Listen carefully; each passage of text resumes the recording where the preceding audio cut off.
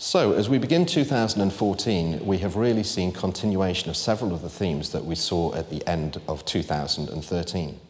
The global economy continues to improve, although there is a significant divergence between the developed world and the developing world. The general improvement that we're seeing is not only weak, but it is also uneven in terms of its distribution.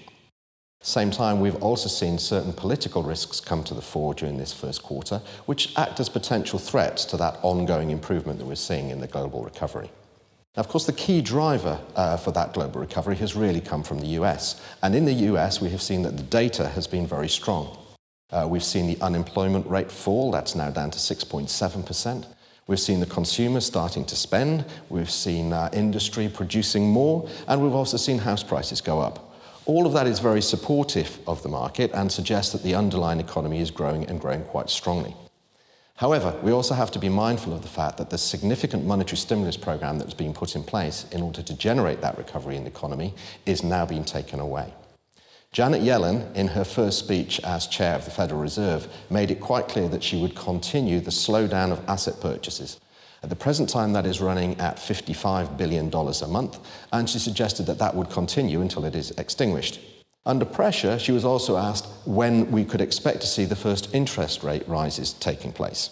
And she commented that that might be somewhere in the region of 6 months after we see the end of that monetary stimulus program. Now, working backwards, that would suggest that we're likely to see those first interest rate increases taking place in the US sometime in the early part of 2015. And of course, as yet, we don't really know what the impact of that will be in terms of the pace of the recovery going forward for the US. The same is also true, of course, within the UK, and the data that's coming through from the UK also remains strong. In the UK, we've seen unemployment fall to 7.2%. We've also seen the inflation rate fall to now 1.7%, which is well below government target. At the same time, consumer spending continues to move forward, and we've also seen house prices rise by approximately 9% across the country over the course of the year. That, once again, is all very good news as far as the economy is concerned, but we have to be careful, as we've suggested before, in terms of some of the drivers of that growth. We know that some of the government policies, such as the Help to Buy scheme, have helped with that growth, and that, of course, won't necessarily be maintained. One of the key issues is the question of wage inflation.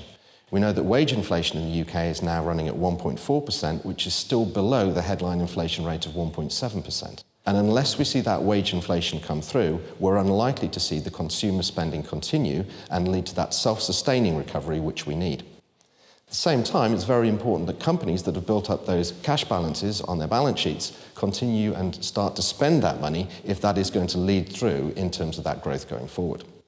But otherwise, the position in the UK is looking strong. Just as we have in the US, however, we have to be careful about what's going to happen with regard to interest rates. Just as the Fed has done in the US, so in the UK, Mark Carney and the Bank of England have provided forward guidance to suggest when we might expect to see the first interest rate increases taking place. Like the US, that looks like it could take place in 2015, and that forward guidance has made it quite clear that those increases are likely to be very gradual, so that it will only come into effect over a period of time. Of course, one of the other key impacts as far as the UK is concerned is our key trade partner in Europe and the continued difficulties with which they are faced. In Europe, there are really two key risks upon which we have to focus.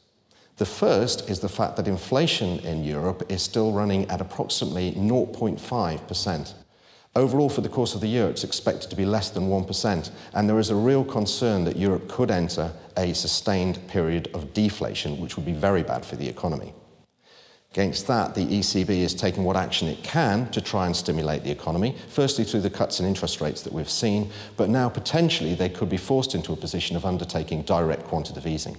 Whatever, some action needs to be taken to try and stimulate the economy to get it moving in a forward direction. The other key risk we've identified within Europe previously was around the political risk.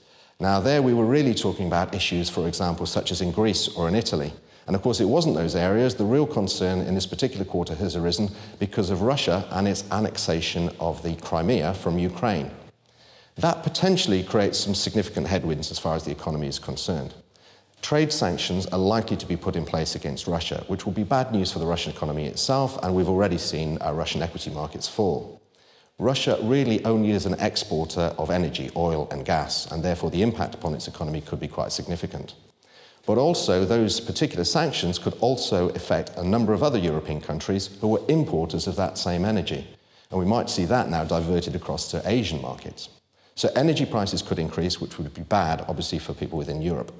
At the same time, we also have the Ukraine itself, which is a major exporter of wheat, and we could see wheat prices continue to move upward, as we've seen very recently, which again could be detrimental. So that particular political situation has led to some difficulties and could lead to some further difficulties for the economy going forward. On the other side of the world, over in Japan, we see the continuation of the significant monetary stimulus program that's been put in place by Prime Minister Abe. When he was elected at the start of the previous year, he put in place 3 areas of reform. The first of those was the monetary stimulus program, the second was some fiscal changes which he wished to make, and then finally some structural reforms. The first 2 of those are now underway. The impact of the structural reform is very difficult to gauge, and we'll have to see how that pays out over a period of time. But for the moment, the measures which have put in place have certainly helped to stimulate the economy within Japan and have added to that improvement across all of the developing world. On the other hand, part of the impact of that has been negative as far as developing markets are concerned. And the real concern within developing markets has been the continued slowdown of China. Chinese growth has been reduced over a period of time and is currently trading around 7.5% per annum. But as it's come down, we've also seen the level of default starting to increase across a number of companies within China. Now, the People's Bank of China have made it quite clear that they will not allow any particular defaults to destabilize financial markets. But we've seen those starting to come through, and one in particular for Haishin Steel could be significant because it's a major industry within China. And therefore, markets are watching very closely to see how those defaults escalate over a period of time. The People's Bank of China have made it clear that they will provide the support that's needed, and the government have also made it clear that their target remains to maintain that GDP growth at 7.5%. So although things are looking difficult, they still look like they have things under control. In a wider context for emerging markets, the continued concerns remain the fact that Chinese growth is slowing, and that therefore has tended to reduce commodity prices, which has an impact on many of those smaller economies around the world. At the same time, the removal of the monetary stimulus program has also pushed up the cost of borrowing, and therefore many of those developing economies have been caught in this dual problem over the recent period. If we now turn our attention to markets and what's been happening there, well, during this course of the first quarter, actually equity markets have been really quite stable. They've been volatile during the period, but the overall return has been pretty much flat. We've seen minor levels of growth from the US and also from Europe, but otherwise, broadly speaking, it has been flat right across the quarter. With the exception of Japan. Japan saw a relatively significant decline over this course of this quarter, but in truth, of course, that's picking up for what was a very significant level of growth during the course of Q4. Otherwise, and broadly speaking, equity markets have been flat over this first quarter. If we now turn our attention to bond markets, on the other hand, have actually increased slightly in value after what was a very poor year for them during the course of 2013. In truth, that's really a reaction to the fact that equity markets had stalled briefly during this period, and we've seen the yield on bonds obviously increase quite significantly over the course of 2013. It's just dipped down again very slightly during the course of this first quarter as those concerns have come back to the fore, but we expect that position to reverse and that trend of upward movement to continue going forward. Certainly, corporate bonds have continued to outperform gilts over the period, which is what we would have expected, but the upturn which we've seen across bond markets as a whole was perhaps more than we would have envisaged over this particular quarter. Meanwhile, property, which of course we have suggested represented a very good alternative to bond markets, has once again done very well indeed over the course of the quarter. Growth on property markets was about 10% during the course of 2013 and has continued at a very strong pace in this first quarter. Once again, investors continue to look for the very strong yield which is available from the rental income, as opposed to the lower levels of yield which are currently available from bond markets. Now looking at markets going forward, what do we expect? Well, we continue to favour equities over bonds because we fundamentally feel that equity markets are likely to continue to increase from here as we see the global economy continuing to improve. At the same time, as we look towards interest rate increases, we're likely to see bond values start to fall. As we had suggested, really growth in equity markets is really going to be much more muted, however, during the course of 2014 by comparison to the previous year. Many expected that the growth we'd seen in 2013 would continue, but we felt unless we had the justification for those increases in valuations, driven by improvements in the underlying economy, would not see anything like the same overall levels of return. And certainly that has been the experience in this first quarter, even allowing for the political uncertainty which has taken place. From here, we do expect to see markets continue to move forward and to move forward at that modest pace.